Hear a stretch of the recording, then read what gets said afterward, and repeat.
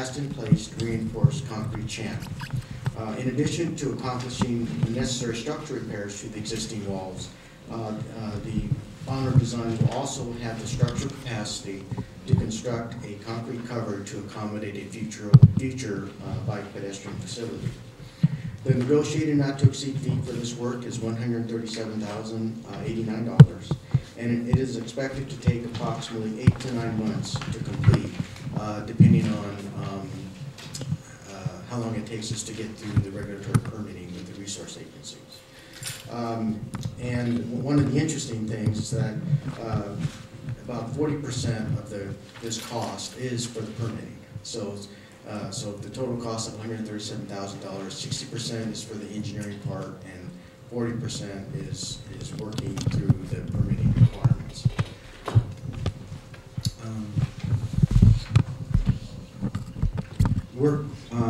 Work necessary to acquire these permits, as well as other associated environmental.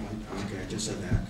One final note: staff also requests the approval of a 5% contingency for unanticipated additional work. So staff is actually seeking authorization of $143,943. Any additional work will require written authorization by the city manager prior to it being done.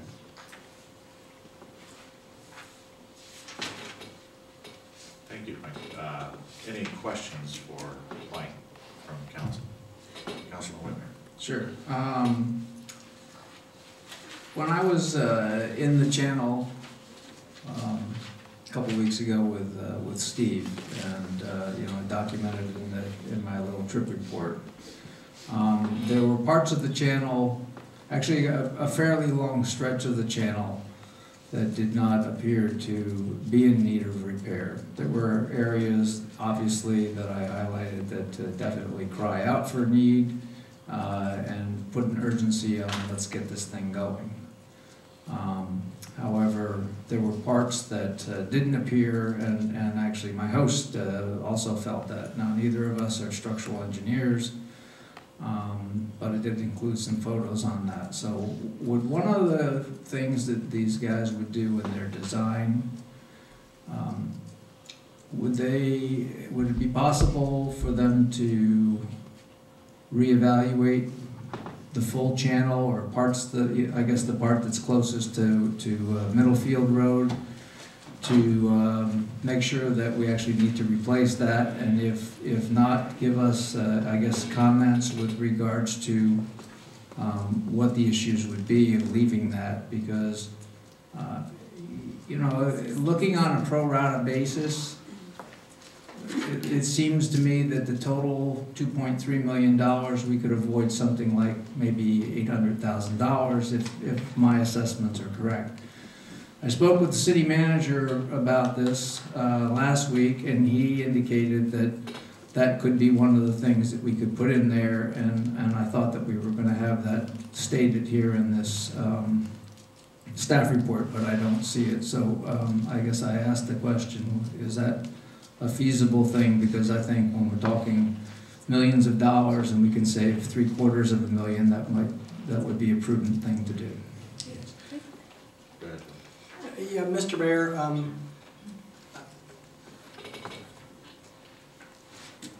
I don't want to be a stick in the mud, but one of the tenets of, I'm kind of reading here, parliamentary procedure is finality.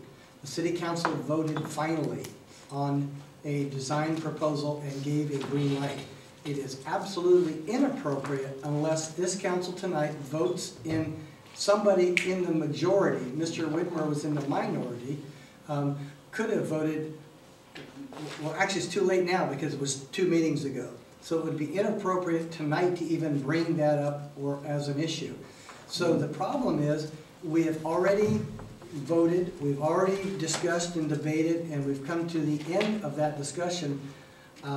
Unless a majority, not a majority, 2/3 of the council, so that all 4 people present, could vote to suspend the rule. And if they voted to suspend the rule, then you could reconsider. But you can't reconsider without a vote of all 4 people to reconsider. And it would require reconsideration because it was the option 2A, and it was final, and it was for the entire channel. I wasn't suggesting a box culvert at this point in time. I'm not suggesting it. I'm saying that the open channel, part of the open channel does not appear to be in need of repair, and it's a long stretch. And so the comment was, and I brought it up to the city manager, and he indicated that that was an option. And I actually thought that, you know, well, he said to me that that would be potentially covered in the staff report. It said we don't need to potentially do the whole channel. Not changing the design, I realize that's a done deal. Not changing the design, but not doing the whole channel because it's not in need of repair. And so that would be a prudent thing to do, and that's the only thing I was asking the question. Unfortunately, my understanding and my experience sitting here over the last months is that that was part of the decision, was to do both sides of the channel all the way down, and the box culvert by design does both sides. I'm not talking about both sides. I'm talking about there's a stretch going down Middlefield Road that doesn't go all the way down to Bay. So from Bay moving north, about 2/3, maybe 3/4 of that channel does need to be repaired. That last quarter, maybe like 100 yards or more, I didn't measure it, is very stable and doesn't need to be done. So as opposed to doing the cast in place for the whole stretch, you do the cast in place for 3/4 of it.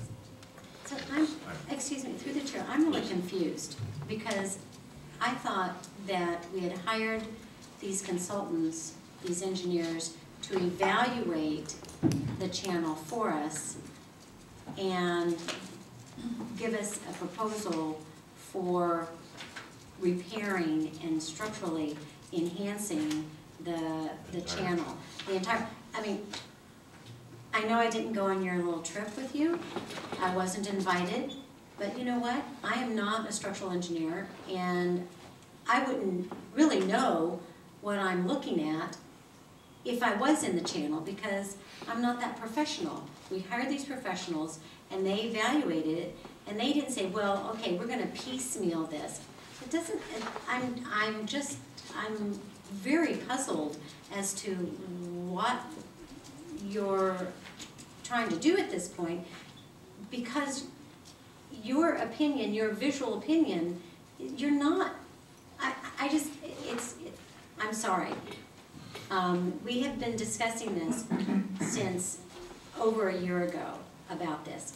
There's been professional analysis done, and we've hired and we've spent money on these consultants, and we made the decision. I don't understand why at this time, just because you took a tour, that you think that you know more than they do. Well, first off, I take strong exception to your comments. I'm okay. sorry. Well, okay. I'm not trying to be offensive. I'm just trying to understand. Excuse me, I have the floor. Well, I have the floor. Okay? I said from the beginning, I spoke with the city manager. He encouraged me to bring this up. I also said, could we ask the engineer during his final design to take one last look at that section and see if the whole channel needs to go.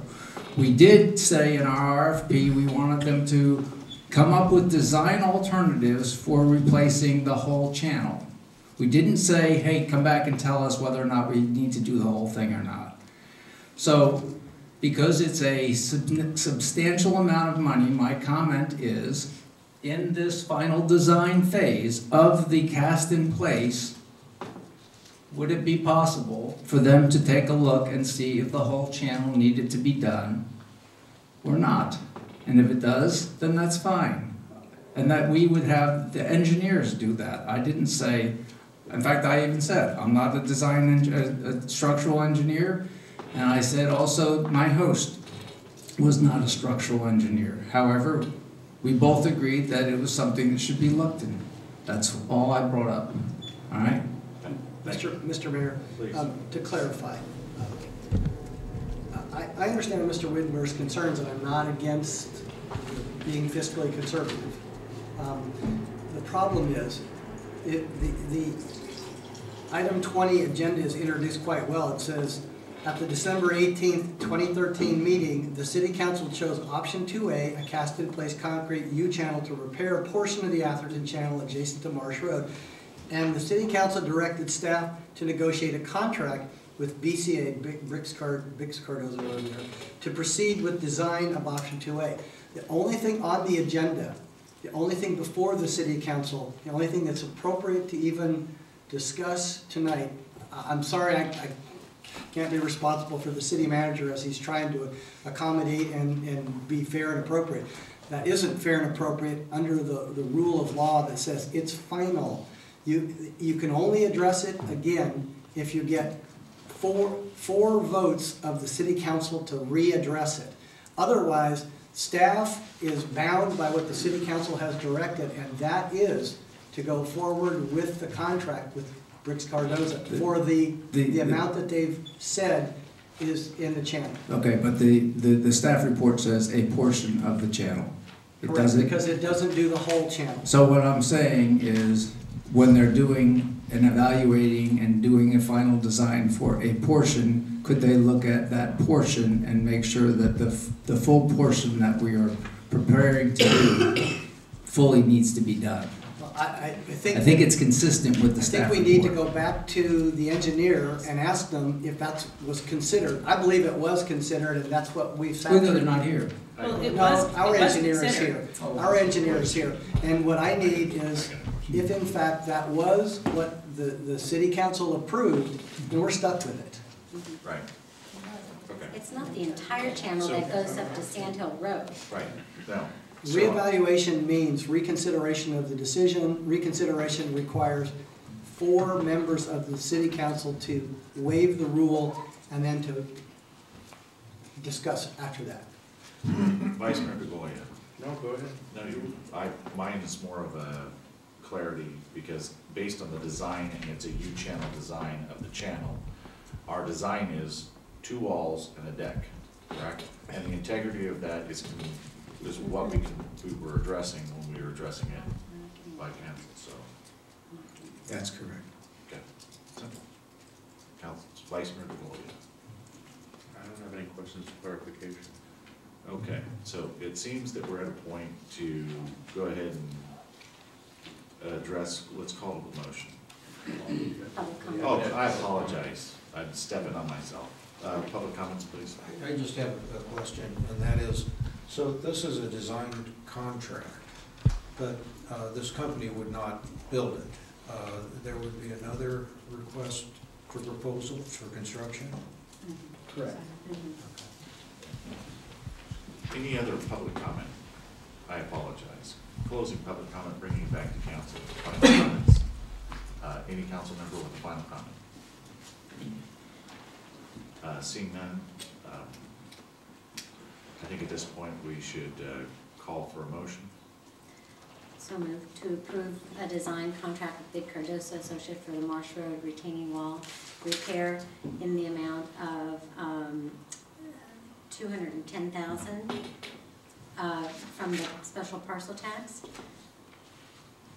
Authorize the city manager. Authorize the city manager to execute the contract as attached. I will second that motion. Any further discussion? All in favor? Aye. Any opposed? I oppose for the reasons that I stated. I don't think we need to do the whole channel, and I would have appreciated somebody looking at it. Thank you, Bill. Okay, so let's go ahead and close that item, move on to item number 21. Consideration for the council to approve a preparation of an RFP to analyze the roundabout at Atherton Avenue and Alameda de los Locos. Community Service Director, Mike Pasquale. Yes, and this item is brought forward as a result at the request of the Transportation Committee at their January 14th meeting, and they asked the council to consider developing an RFP for to evaluate the roundabout at Alameda de los Locos. as your staff report indicates, the cost to prepare the RFP is estimated to be about $2,500 in staff time. And then the actual consultant cost to perform the work, we really haven't looked at in great detail, but it would probably be in excess of $25,000 ballpark. Perfect, thank you, Mike. Vice Mayor Foley. So your recommendation is that for a cost not to exceed 2,500, we do an RFP to look at this assessment, look at the roundabout, right? Yes, that's not our recommendation, but that's our estimate of what it would cost to develop a consultant, a request for proposal for a This is just to consultant. do the RFP. That's correct. Yeah, we, when this first came up and we decided not to proceed, that for a number of reasons, one of which we had just gotten the budget approved and we didn't want to spend our total transportation committee allocation on one shot. There was discussion about the benefit potentially of a light that would blink and maybe could be programmable and things like that. And I think that we had said that if we were to look at this, that we would want that analysis done before we would decide to move forward with a design or whatever for a roundabout. Has anything gone on with that, or do you still, is that a possibility that we should go look at, or what's the situation? I don't recall the blinking light. I mean, the intersection is already a four-way stop, Right. so there's really no reason for a blinking light. Well, it would not be blinking, it could be, what we talked about and, was that it'd be irregular during rush hour traffic, which is when the transportation committee and Mr. Louder had indicated there's long backups, and there are on all ends. So a light would make sure everybody gets their turn, but then during non-peak times, it could be back to just a blinking light where it would be back to the normal way. Okay, that would be a traffic signal. That Yeah, would so the be- traffic it would signal, be but it would be signalized. programmable so that it would not be obtrusive.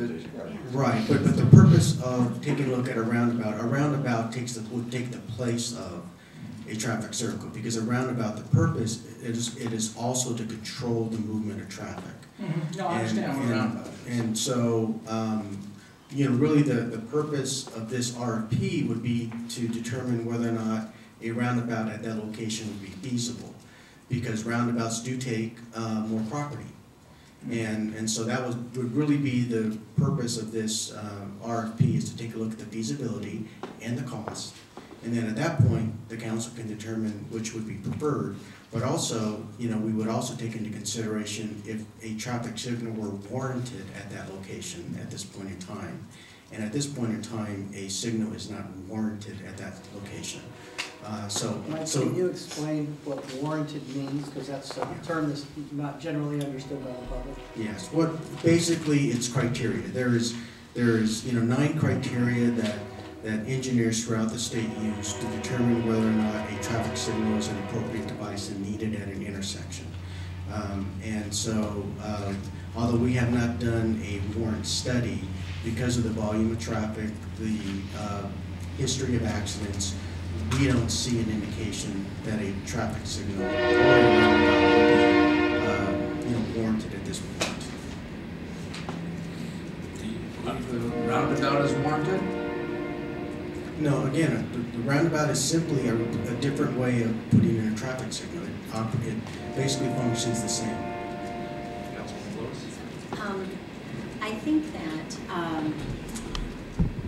this issue has been around a long time. We've been discussing it a long time, haven't we?